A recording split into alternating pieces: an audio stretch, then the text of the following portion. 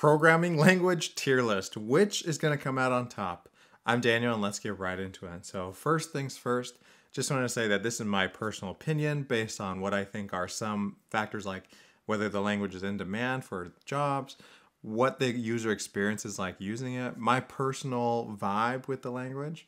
So getting right into it, let's start with JavaScript. So I think JavaScript is pretty good at some things, but lacking in others. But even though it's not perfect, I'm going to put it in A. So JavaScript, as we know, is used for web and app development. It consistently ranks as among the highest, or at least among one of the highest ranking in-demand languages that people want their employees to know right now.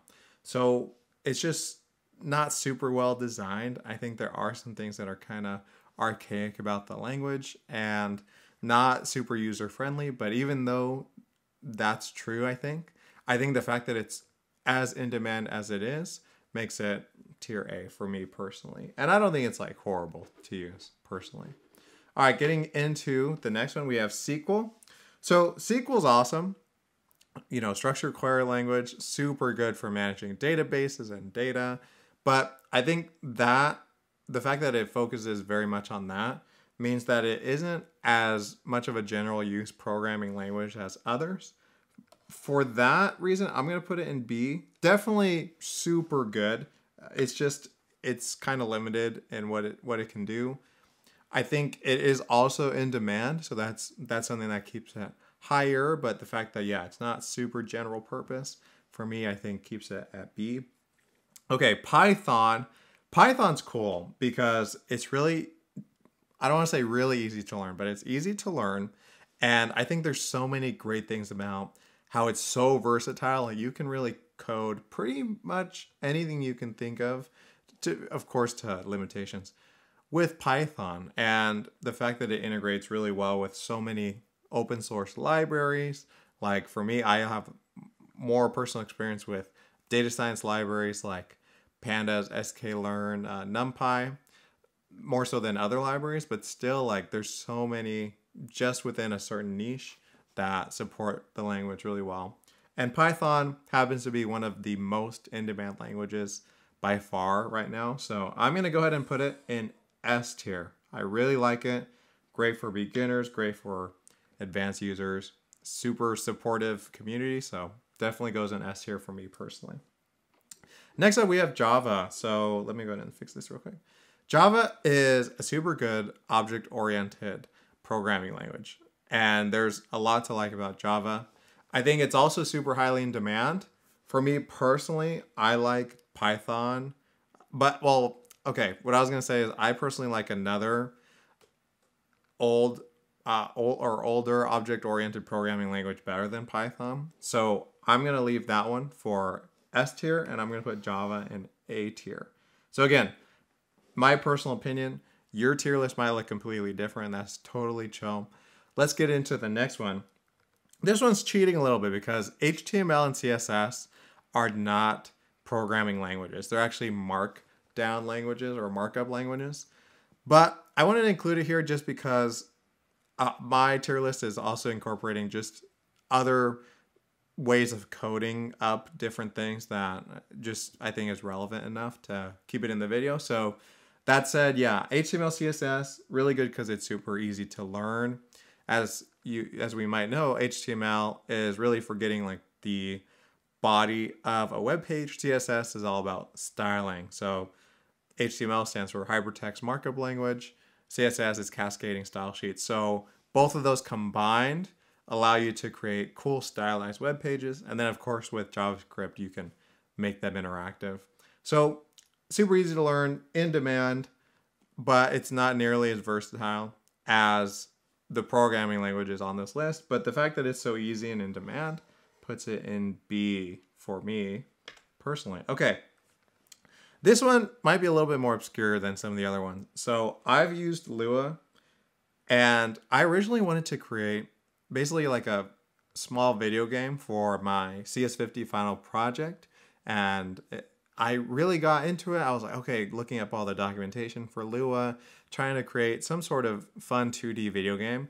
But then I realized that Lua just is not that amazing, at least in my opinion.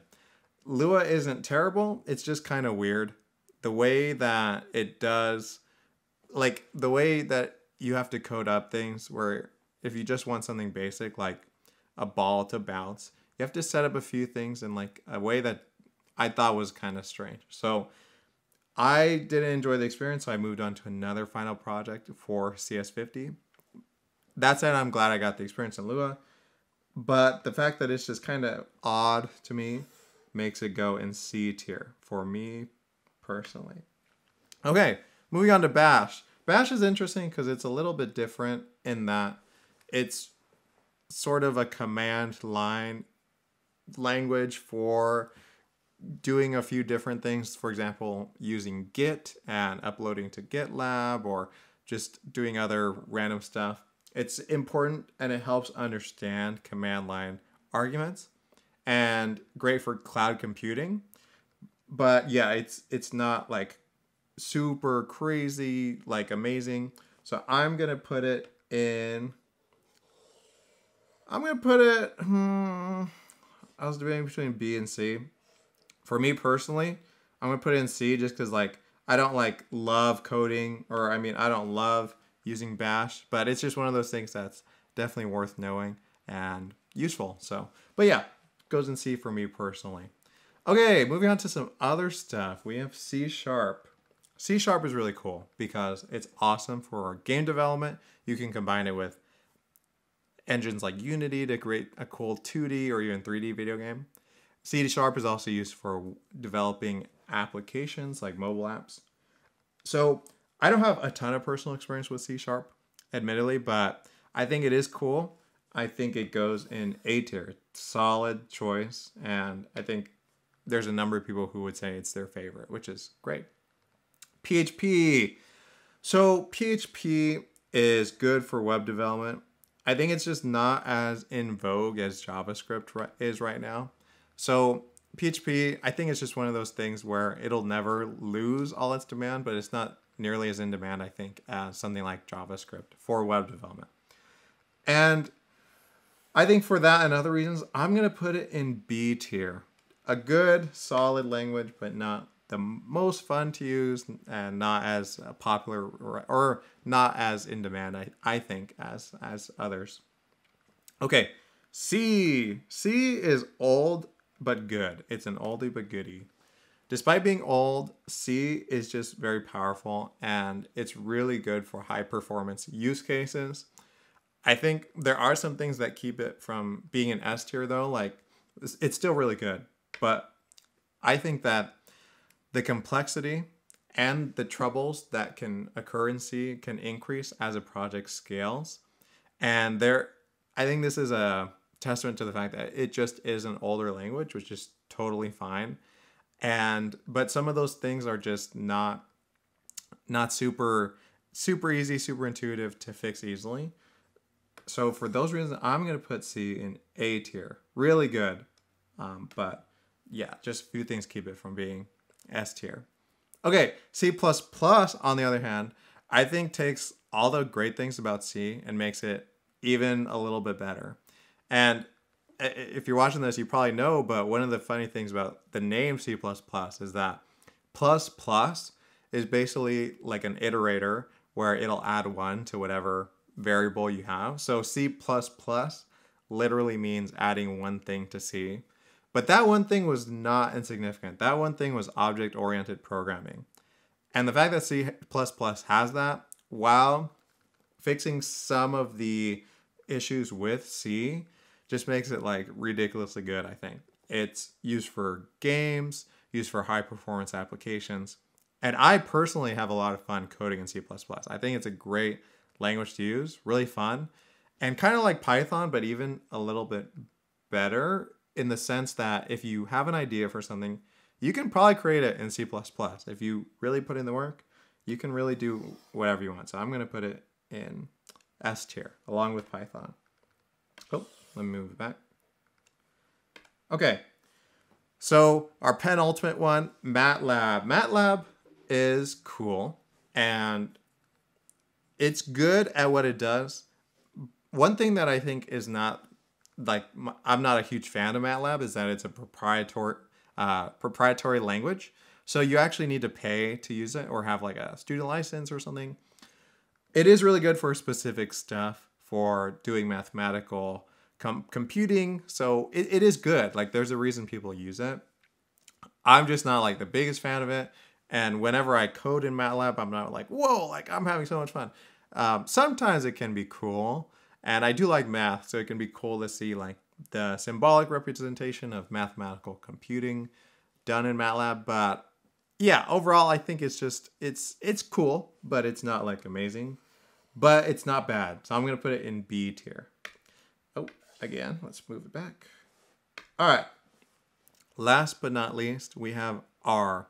And for me, I actually started my programming journey with R without really realizing it. So when I was a biology student, I took some ecology courses where we had to use R to do statistical calculations. I also had a biostatistics course where we did that a lot. And without even realizing it, I got into learning how to do different statistical computations using R. So R is the language, and we used RStudio as the IDE to use R. So I think R is actually really good. I think it's really the best at what it does. But I think the only thing is that it's kind of limited. It's not like a super general purpose language that in my experience. But yeah, it is really good at what it does. And I will say it's not super easy to learn. It's not hard to learn. I think other languages on this tier list are harder to learn. But it's not like, oh man, this is just so easy, you know? So that's one thing that I think keeps it from being super high. But it's well documented. And if you need to do statistical stuff, definitely use R, I think.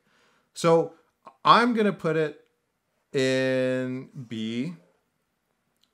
And I think that's great. I hesitated because I was like, one cool thing about this is that, yeah, I do have that nostalgia factor of it being my first coding language ever. But I think B is solid for it. So I think that's a great list right there. I can go ahead and zoom in a little bit. But you know what? I'm pretty happy with how this looks, really. So we have, just to recap. So we have Python and C++ and S tier. I think that's good. Let me see if I want to move anything else around down here for ABC. No, I think it's actually, okay. Just because I'm looking at it, me personally, I am going to move MATLAB down to C. It is really good, but I just don't, I think some of the other ones are better. And Lua, I think since we don't have a D, anything in D tier, I'll go to move it down to D. I'm not hating on Lua. It's just, I don't super love it. So, okay, that's the final tier list right there. Hope you had fun watching. Let me know what you think. Again, this is subjective. So if you think Lua's S tier, if you think Python's D tier, let me know in the comments. All right, awesome. Thanks for watching.